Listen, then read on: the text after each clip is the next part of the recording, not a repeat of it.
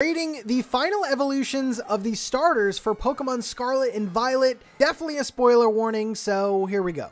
Starting off with Sprigatito, who I think is an 8 out of 10.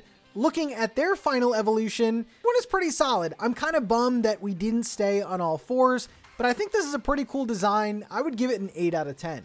Next up is Fuecoco, who I think is a 9 out of 10 starter. And looking at their evolution, I think it's equally a 9 out of 10. I like how it's on all fours. It looks pretty scary. It doesn't really look like a Pokemon, but I think it's really good.